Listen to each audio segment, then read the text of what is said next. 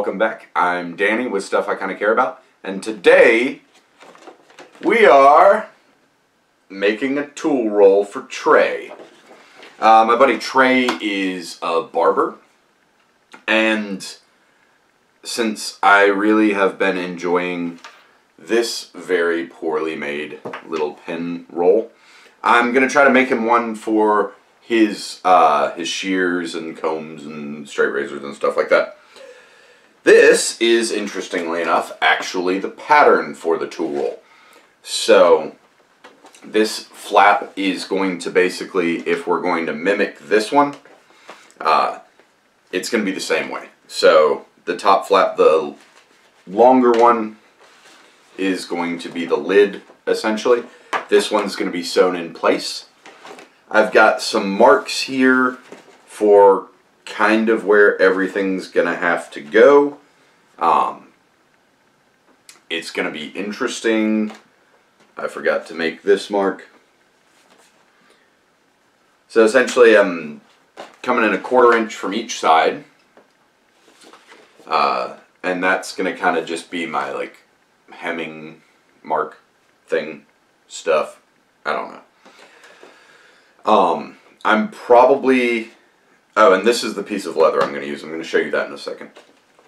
I'm probably just going to like baseball stitch all the way up to here. And then I'm going to figure out how I want to sew the middle. I'm not sure yet.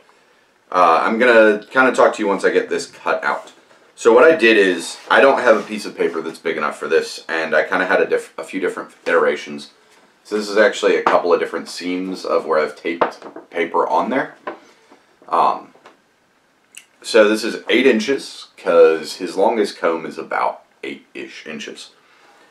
So this isn't going to be a firm crease, so he'll actually be able to kind of fold this over. If he has one that's 8.5 inches, it'll work. What's going to happen is once everything's in here, he'll then basically be able to roll everything up, and it'll be like this. Now there are shears in here, there are scissors in here, so it's not going to be perfect. I kind of have it set up so that there's a set of shears here, a comb here, shears here, comb, shears, straight razor. So it should technically kind of go like this. Actually, you'll probably want to go from the... Anyway, whatever end you go from. And yeah, I wrote the wrong thing on the back, so just ignore that. So what I'm doing is I'm using this big old piece of leather that I got today.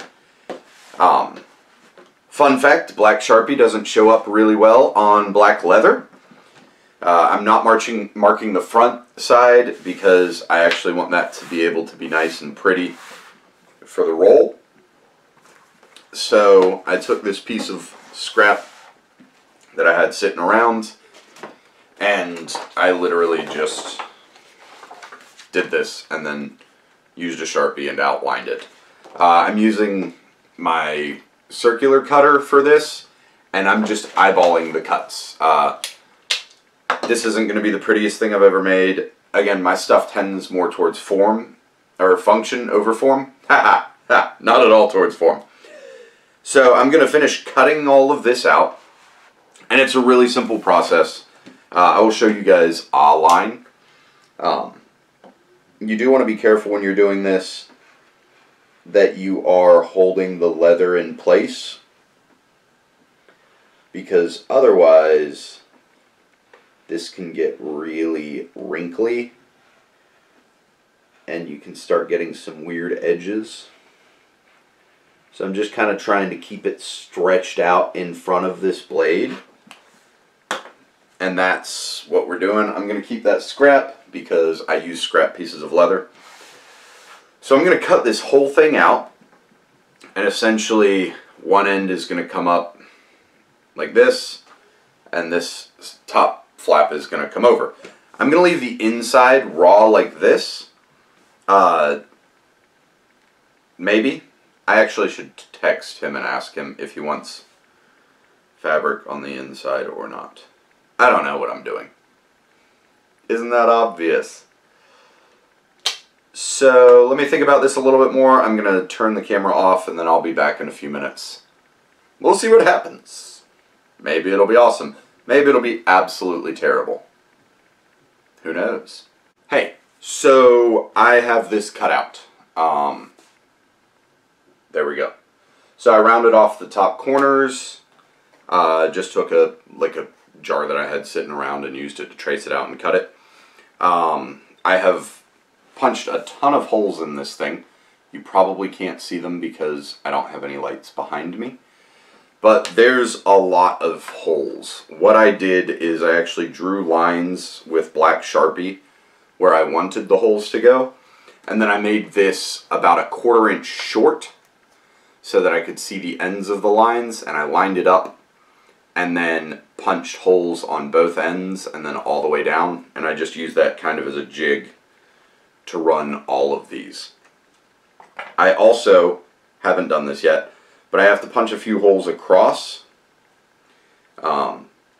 because I don't want this to, what's happening is I'm putting shears in here, or Trey will be putting shears in here, and so this 3-inch section right here is where the shears are going to go, but I actually want to have this sewn up so that it's a tight fit for the shears. So I'm just going to close off the tops here and not let it be, you know, a thing.